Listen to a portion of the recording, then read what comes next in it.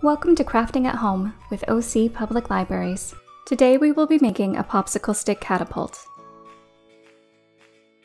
You will need 7 to 9 popsicle sticks, some rubber bands, a plastic spoon, and a pom-pom. You could also use a marshmallow.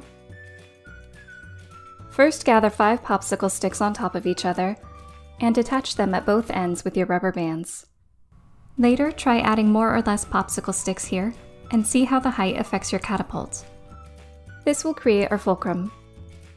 Next, take a popsicle stick and your plastic spoon, line them up at the bottom ends and attach them with your rubber band.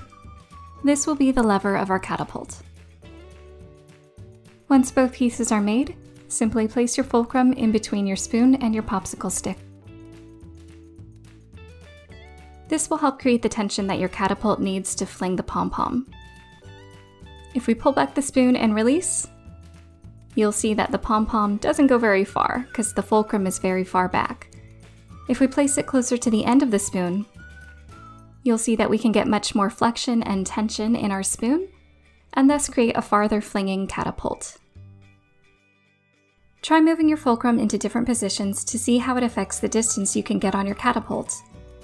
Once you've found your perfect position, you can secure your fulcrum in place by using another rubber band. Remember to be safe when trying out this craft and never aim your catapult or the rubber bands at yourself or at another person. Learn more about simple machines and technology by checking out our children's nonfiction books. Thanks for watching!